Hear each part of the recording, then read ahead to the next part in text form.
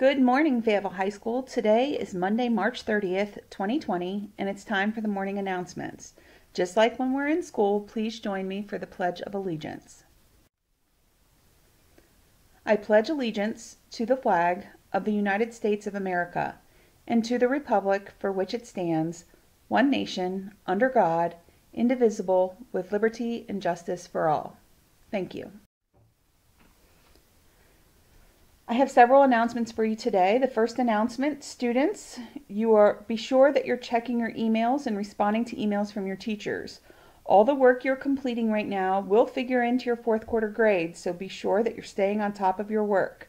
Several teachers have contacted me regarding students who are not submitting work on time or checking their emails, so be sure that you're doing that every day. Along with that, our teachers have done an awesome job of updating their teacher pages and have posted lots of resources for you there. Reach out to individual teachers if you have questions or if you need guidance or help with an assignment. We are all here to help you. Next, seniors. Several scholarships are nearing the deadline for application. Check back through the emails I've sent you regarding scholarships and be sure that you apply when they're applicable to you. Last week, I sent the application for 2 of our local scholarships, the Booster Scholarship and the Terry's Grocery Scholarship. Be sure that you're completing and submitting that application. Many students have asked about other local scholarships like the Rhonda Connor Scholarship.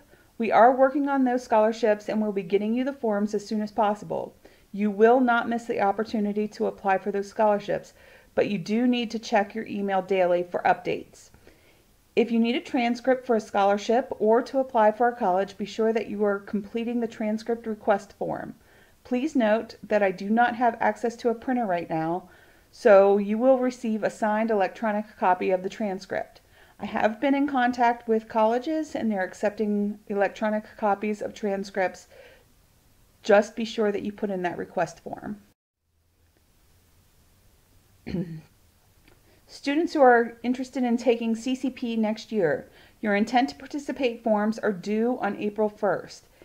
If you have not submitted your form, please send me an email with a picture of your intent to participate form signed, and I will be sure to put you on the list for next year.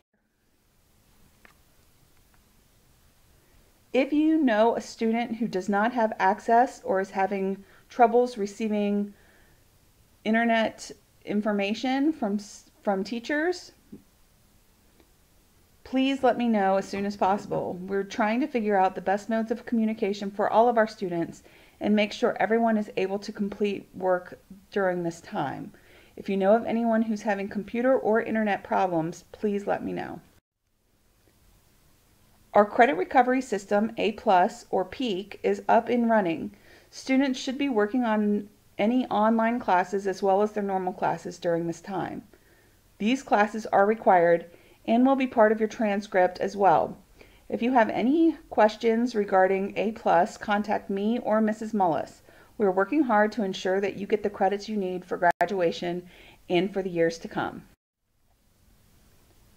I know that this time is really hard for you. A major disruption to the fourth quarter of your school year is never fun, but we're doing the best that we can in this difficult circumstances. The best things that we can do during this time are to keep up with schoolwork, stay home, try not to visit too many people.